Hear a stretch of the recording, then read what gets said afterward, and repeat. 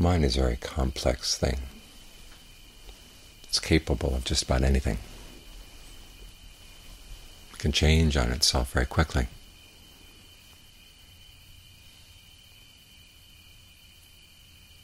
It's as if it's not just one mind, it's many minds in there. A whole committee, and a very unruly one at that. Make up your mind to do something, and the committee members start changing their minds almost immediately.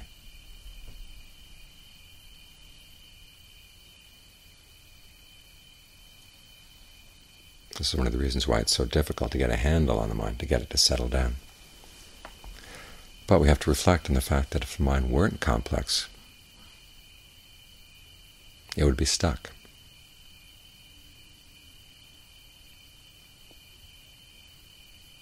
In other words, if there were just one mind to it, it wouldn't be able to help itself, in both senses of that phrase. One,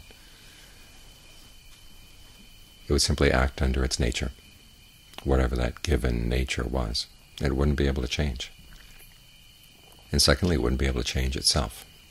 If there's any change came, it would have to come from outside.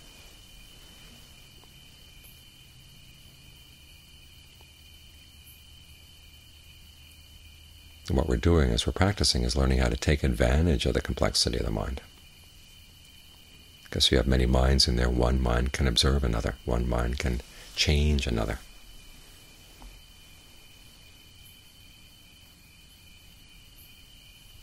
And as the committee learns to work together, each member pulls the other members along.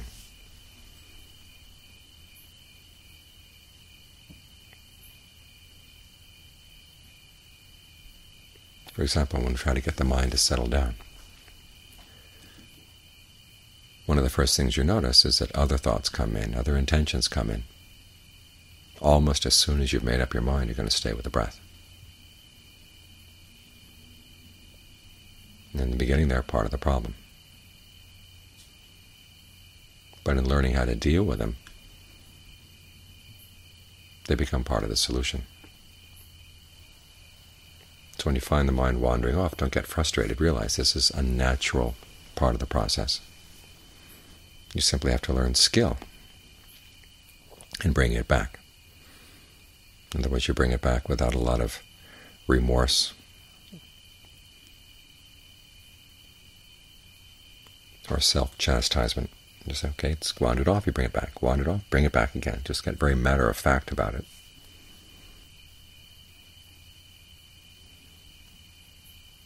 And because you know it's going to wander off, keep one eye out.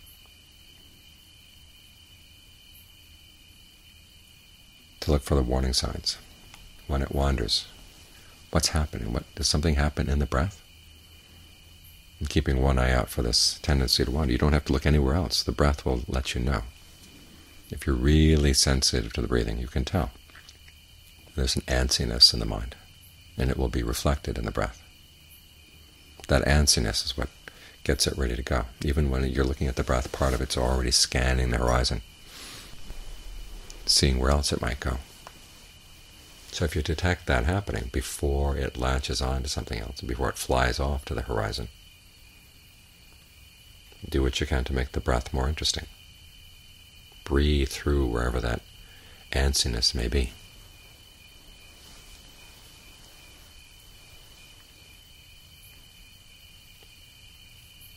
And as you're more sensitive in this way, quicker in this way, you find that you get more and more of the committee on your side. Because the main technique in getting the mind to settle down is to make it comfortable. And all the members of the committee like comfort. That's why they function. They want a sense of ease. It's just they have lots of different ideas about how to go about it. But if you can show them, you can have a sense of ease, well-being, fullness, simply by sitting here breathing. The committee members will begin to rally to your cause.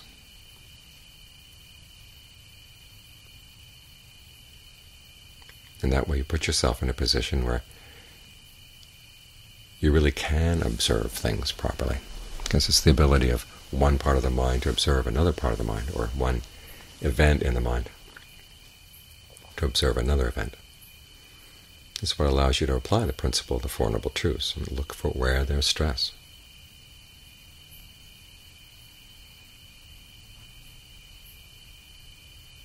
In the beginning, the concentration member of the committee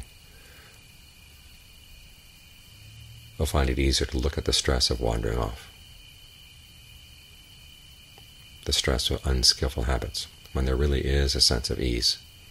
You'll notice something is unskillful because it creates a sense of dis-ease.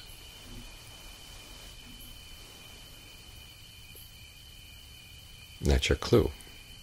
Okay, this is something you've got to understand. Why does the mind go for that dis-ease? Usually because it's ignoring the uncomfortable part of that mental event. It's focused more on what you want, or where you hope it's going to take you. But if you can look at the event simply in and of itself, you see that it's stressful. And any ease or satisfaction it's going to produce has to be compared with the stress that it's involved.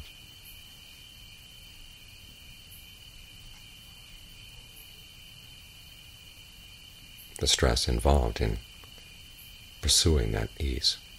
So you get to compare things. This is why the Buddha says, to understand something, one, you have to watch it arise, you have to watch it pass away.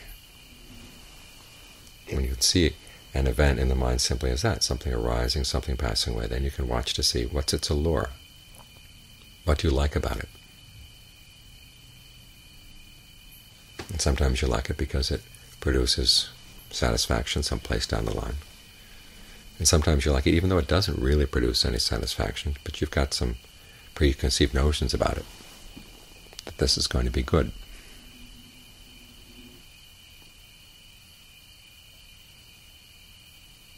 A lot of psychotherapy is all about that, just seeing where you've picked up notions that something is going to be good, something's going to work in the mind, even though it doesn't work, but you still stick with it.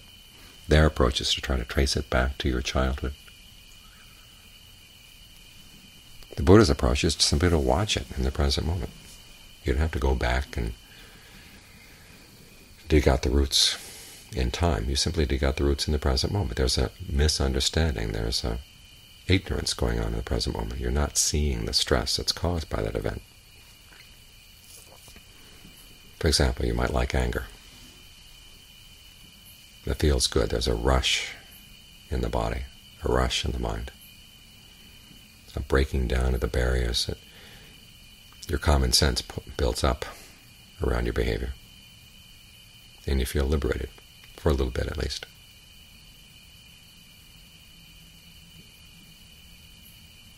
So that's the allure. But then you have to look at, okay, what are the drawbacks? What do you actually do when you're angry, when you give in to irritation? As the Buddha once said, the things we tend to do under anger are precisely the things that our enemies would be happy to see us do. We destroy our friendships, sometimes we actually destroy our material possessions, throw them around. We look ugly.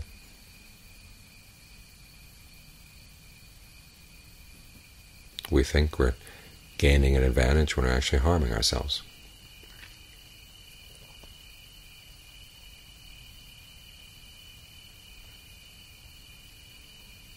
So you take those drawbacks and you compare them with the allure and see which is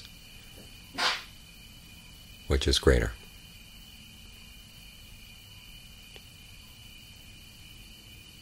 Is the allure worth the pain that comes with the drawbacks? If you look at it from a good, solid vantage point, you see that they're not, especially when you've got this sense of ease that comes with the concentration. Because all too often we run after things, the allure of things is because we're starved for a sense of satisfaction, starved for a sense of pleasure. But when you can provide that sense of pleasure simply by breathing and spreading that comfortable breath around, you're much less likely to go for those baits, to fall for that allure.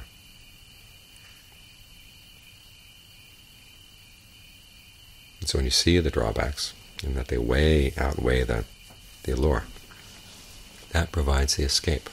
You develop a sense of dispassion for that particular event.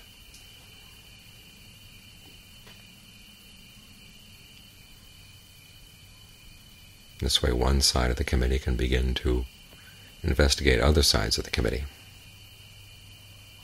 and strip them of their power.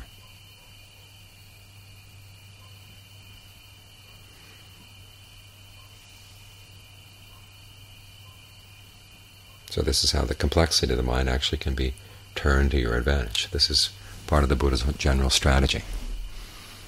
So, as he said, we're capable of straightening ourselves out. Now, if the mind had a simple nature, as in some teachings they say the mind is inherently good or the mind is inherently bad. If it's inherently good, then there's a question, of course, of why is it suffering? If it were inherently bad, there'd be nothing you could do. If its nature were simple. When you realize, so it's not that case at all. You've got some good habits in the mind, you've got some bad habits. So what you want to do is cultivate the good habits, starve the bad habits. And that way you can lift the state of the mind. So it goes from a state of becoming that's focused on sensuality, it moves into the state of form or formlessness. In other words, your kinetic sense of the body, how it feels from the inside. That lifts the body, lifts the mind to a higher level. And from that higher level it can look at its other attachments.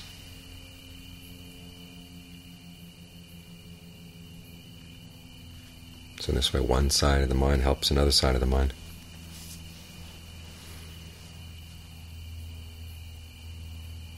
The various committee members can critique one another, especially the committee members that get on the side of concentration. First they critique the unskillful members of the committee. Then when the unskillful members are stripped of the power, then the different factors in concentration can observe one another.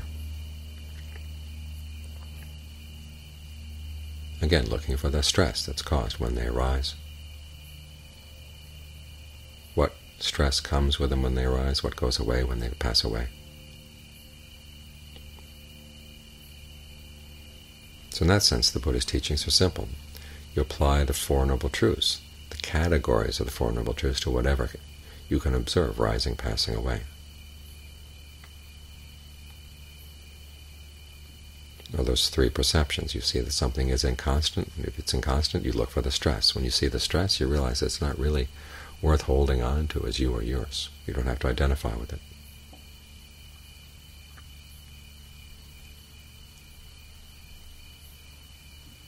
So even though the mind is complex, you can apply that question, that series of questions, to whatever comes up. So for instance, if there's a good state of mindfulness and concentration, you apply the Four Noble Truths to it, you say, this is part of the path. This should be developed. This point usually gets missed when people rush to apply the three perceptions or the three characteristics.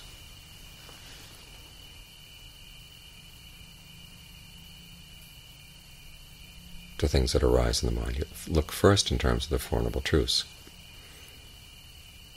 And the teacher, you don't drop everything. Some things get cultivated, some things get observed. You have to observe the suffering until you can see the cause. Only when you see the cause, that's when you let it go.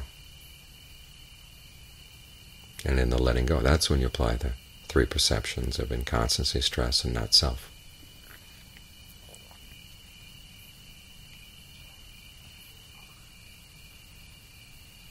So in that sense, the path is simple.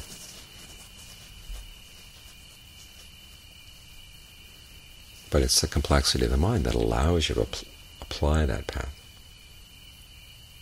to let go of things, to use events in the mind, to clean up events in the mind, so you don't have to go running for outside help.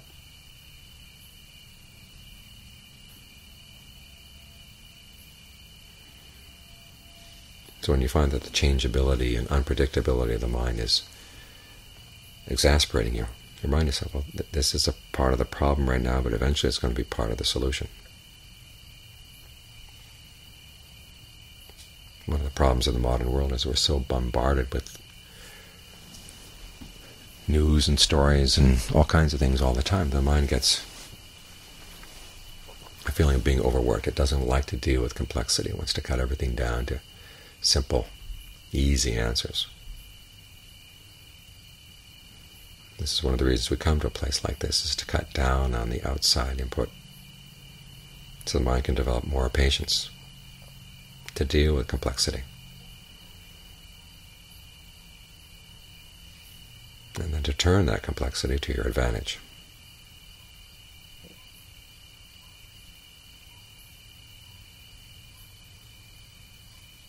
So right now we're working on developing those good members of the committee. And sometimes it may seem like herding cats. But it's not always going to be that way. Keep coming back to the breath, realizing there's a lot of potential here for creating a sense of ease and well-being in the present moment. That's going to be your friend. That's going to be the rallying point for all the good qualities you want to develop in the mind.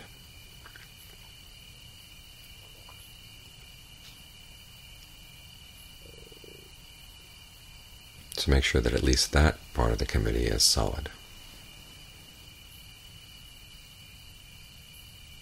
And from that point, then you can bring the whole committee in line.